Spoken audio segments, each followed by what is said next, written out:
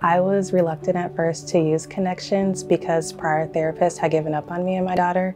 And so when the new therapist from Connections came on board, I told her right away that if she was going to give up on us, to just be open and honest. And the first thing she said was, "I promise I won't give up on you. I can help her."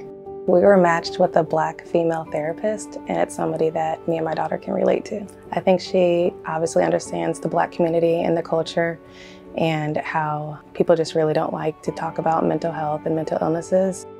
Connections at Project Harmony has been a lifesaver for my daughter. We've made huge progress in a year. It's been a wonderful addition, actually, to me and my whole family.